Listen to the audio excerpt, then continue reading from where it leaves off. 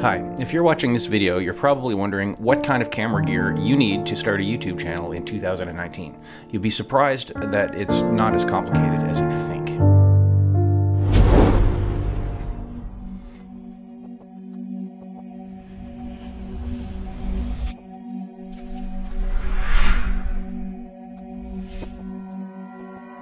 This is a Tascam audio recorder. You can see the levels, I think, if it focuses. My levels. Hi, and welcome to today. So I'm recording it with this lav mic, like this, because I'm going to be looking at you, and I'm going to be looking at the screen. So I'm just going to keep the microphone in front of me while I do it. Here's an interesting thing to note about lav mics. You usually pin them right down here. I have it on a collar of my jacket sometimes, so it's up this far, and it sounds pretty good. But as soon as you turn your head away from wherever the microphone is, you immediately lose. Do you see how much audio you lose from that? That's ridiculous. So if I was to put it back here and talk it like this, blah, blah, blah, and then as soon as I talk to you guys, where did the audio go? Where did the audio go? Anyway, that's lav mics. Do you need a lav mic to start a YouTube channel in 2019? Nope. Okay, so here's what I'm doing. I'm going to show you what I use to shoot, and I'm going to kind of talk to you about the methodologies that I use, and maybe you can take something from it and finally start your YouTube channel too. You know you've been putting it off for far too long. The main thing that I think you should do is focus on using whatever you have. I have an old phone here that I use to display art. I have a Galaxy tablet here that I watch movies on while I'm working. I do all my work on a big 40-inch TV set, which is perfectly ideal for what I'm doing. I have a GoPro that I use for just a lot of random things. GoPro is coming on, and it is on. There's me out of the frame, but in the frame. Look at that. I'm gonna record with it right now. Recording. Okay, so I probably did an edit there at some point to show you the point of view of this camera. So right now, here is what I'm shooting this on. This is a Canon 70D. It's got terrible lighting. Here, just wait. I'm just gonna move this cardboard. I'm gonna show you my whole studio setup here.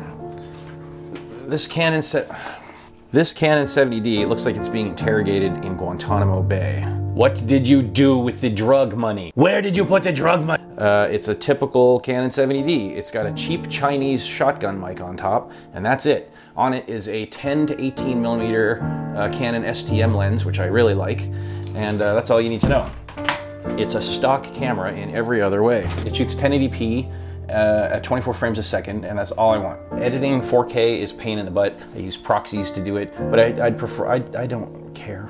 I would like to have nice 4K footage. I really would. You know what, before I get into that, I've got my Canon 70D on this cheap Chinese tripod with this cheap Chinese microphone on top, and it's a good lens and it's a good reliable camera. I've got this garbage light pointing towards this white hunk of foam right here to give bounce light.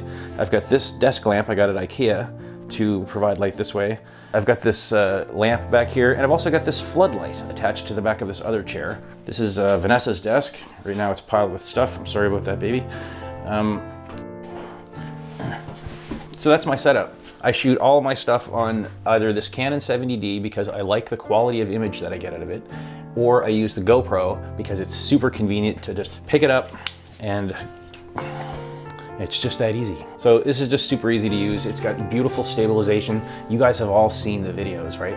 The stabilization and the features, the Everyday Dad and Gerald Undone and all those guys, and Camera Conspiracies. You've seen all those videos, so you know everything that this camera can do. There's nothing that I can tell you that you don't already know. If you can't make up your mind whether you should buy this camera or a Canon 70D like this one or anything else, then I would suggest you're probably just spending too much time thinking about it. So do you need 4K? And do you need all of this fancy stuff? Like, do you really need it all? Let me take, look, watch this. I'm just gonna hold my mic again because I'm looking back and forth here now. Turning on my recording software, record the screen, initializing. So I'm using a Flashback Express player to record this. It's free, so I don't really know. So I'm recording now. Okay, great. So let's take a quick look at Amazon. Yes, I just did a Google search to get to Amazon. I did. So a good camera that you see a lot on all of these YouTube channels that people say is fantastic, and I have no doubt that it is fantastic, is the Canon, The Sony a7 III is a super camera. It's got a full frame sensor. It shoots 120 frames per second slow-mo. The nice big sensor gives you a proper wide-angle view with different lenses. You don't have that cropped aspect. You get more light into it because you can use faster lenses. You'll get nicer bokeh because of that. It's a fantastic camera, apparently super customizable. I've never even touched one, but I might like to buy one someday, but I don't really need it right now. And let's see why. Let's just find out why. Sony a7 III. Here's one. Well, okay, forget that. Here's one right here. The Sony a7 III full frame mirrorless interchangeable lens camera with a 28 to 70 millimeter lens. Apparently it's an optical lens, which is my favorite type of lens. This camera right here is $2,799. $2,800. $3,000 isn't a lot of money to spend on a professional camera, but it's a lot of money to spend on anything. You know what I mean?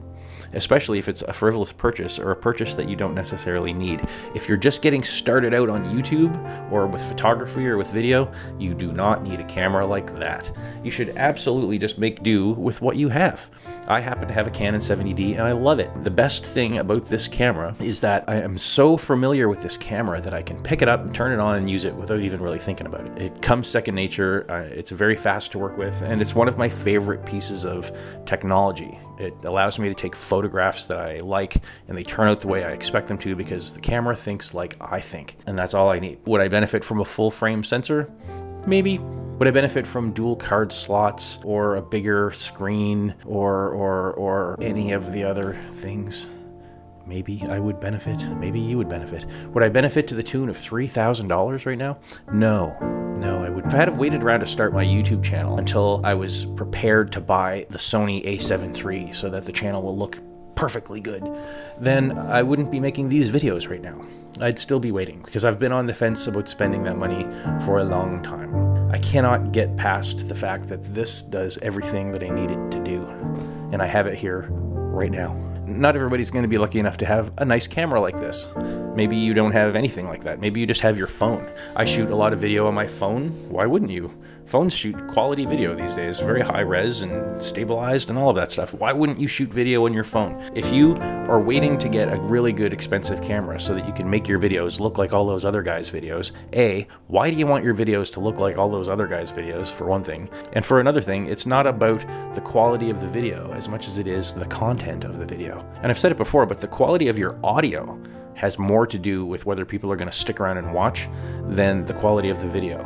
I don't have a successful YouTube channel yet, but I think that you need 3 things to do it. I think you need a good message delivered well. I think you need good quality audio so people will be willing to listen to you and can understand what you're saying. And then lastly, I think you need good quality video and editing and all of that stuff. Because ultimately this video that I'm making here right now is just me sitting in my office, being a weirdo. Usually I walk around the backyard. That's not much more compelling either. And I keep thinking, I gotta get out of the house and do more stuff and take this camera places and set up all these fancy shots, and you know, you can just make do.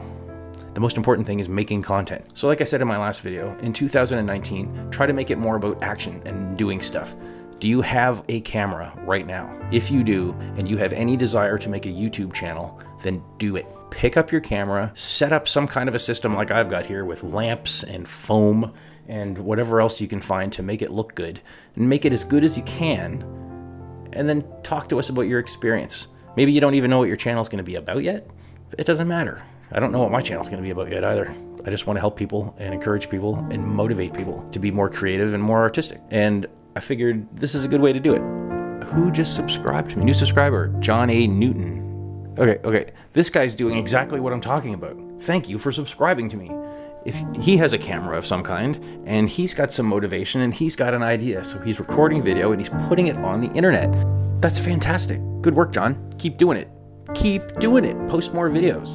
And now I'm exporting my screen cap. So I'm going to cut this video together. I just wanted to kind of make a point about what kind of cameras do you need? You just need whatever camera that you have right now. A Canon 70D you can pick up for probably like $600-700 is a fantastic buy, even in 2019. If you want, I will do a review of this camera specifically from the point of view of YouTube and vlogging in 2019. Is a Canon 70D still a viable choice? I think that it is. If you would like to see that video, let me know in the comments, down below, and I will do it. That's all I gotta say. So if you liked this video, give it one of those thumbs up things. If you didn't like this video, give it one of those thumbs down things. And if you weren't sure about this video, sideways thumb. Thanks for subscribing, and I hope you tune in again. There'll be dogs in it next time, and maybe I'll actually get out of the house. That'd be nice.